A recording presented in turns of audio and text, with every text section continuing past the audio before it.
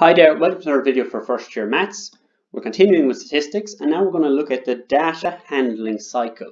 So when you're going and looking to create a statistic, this is kind of like the framework you follow and like the cycle. And you'll see how this kind of cycle loops back around onto itself and will pose new questions to continue your study. So you start off by asking a question. And you're like, okay, I want to find out information about this. And then you go and you collect responses from a sample. So you go and collect your data and you're like, okay, I'm asking people about whatever topic. Let's say it's people's diets again. So you go off and give out your survey about people's diets. And then you analyze the responses. So once all those surveys come back, you start looking at them and you look for patterns in them. Like, okay, well, 70% of people have breakfast in the morning and 30% don't have breakfast. Or, 80% of people have 3 meals a day and 20% then have either 2 meals a day or 4 meals a day.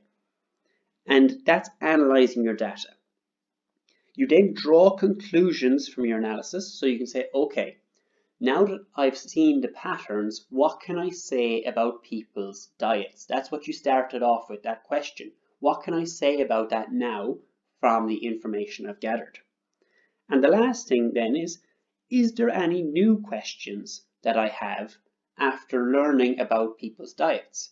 So maybe you'll be looking at the nutritional quality of those meals, and that'll be a new cycle you'll start. Instead of just asking people about their diet in general, the next time you go in and do a data handle cycle, you'll be like, now I want to find out about the nutritional quality. And it leads into getting better and better information over time and more specific. That's the data handling cycle. Hope you found that useful.